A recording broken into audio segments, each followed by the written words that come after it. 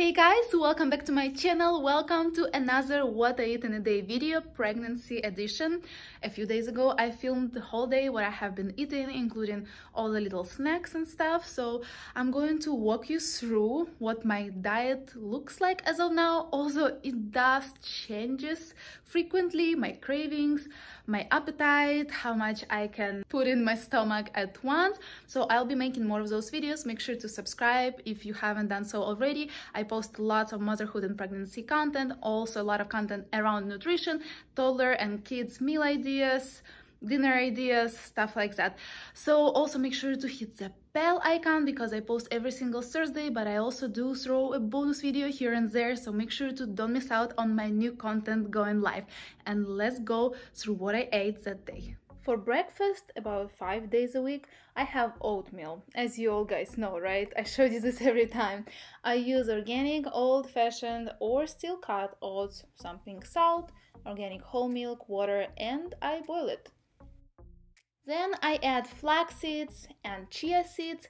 Both are extremely nutrient dense and have lots of fiber and omega-3s and folate and iron, which are so necessary during pregnancy. Also, I add some Kerrygold butter, the best quality butter in my opinion, for extra fat and even better taste. I leave it on low and move to making my coffee. I do 1 shot of espresso in the morning with milk that I usually make in a foam, but this morning my coffee machine wouldn't froze my milk, clearly telling me that I need to clean it. Then I serve my oatmeal. I add some apples, raisins, and honey. My toppings preferences always change from week to week, as well as what I put in my oatmeal.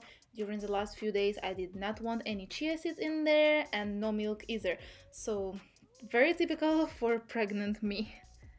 That morning I was able to stomach about half or a little more of that portion, but every morning is different. Good thing I have a toddler with a great appetite.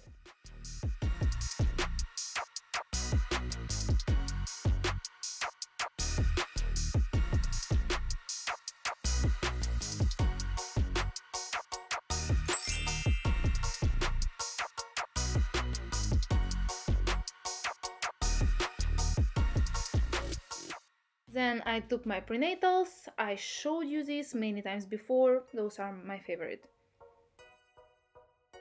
Then for lunch, which took place just in about 2 or 3 hours after that small breakfast, I ate a big portion. We had leftovers from yesterday dinner, which is grilled chicken breast, mashed potatoes, sauerkraut, and a fresh tomato with avocado mayo.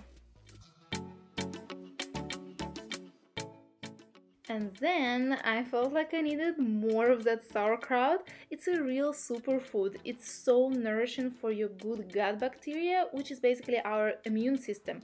Make sure to get real fermented sauerkraut with probiotics in it that has no vinegar, and this one I got from Costco. I also have been trying to drink even more water throughout the day to try and reduce the episodes of my heart rate getting a bit high. I talked about that in my last pregnancy update. That lunch held me off for a long time. Then later in the afternoon I had my second shot of espresso with milk, technically a small cappuccino, and this time I clearly had given my coffee machine some love. This coffee looks much better and tastes so good. I also had a little treat from my local international store here. This is a chocolate waffle bar with nuts, which is totally unhealthy, but that's what I have been doing lately, multiple times a week. My sweet tooth is back and I'm totally guilty of eating sweets, but I'm getting back on track now. Ideally, I try to have 1 unhealthy treat a week. And talking about coffee, these 2 shots of espresso a day bring me almost to the limit of 200 milligrams of caffeine that is safe during pregnancy. In a couple of hours after that, I got hungry while cooking dinner, so I had some dates, almond flour crackers, and cheese. Oh, and those cheesy smiles, apparently too. For dinner that day, I made some cabbage stew with pork and rice on the side. Totally into cabbage lately, as you can see, and this is the portion I had. And lastly, before bed, I had some hot chocolate. This one is super clean, and moreover, it's actually very good for you. It's sweetened with coconut sugar, it has some functional mushrooms in it.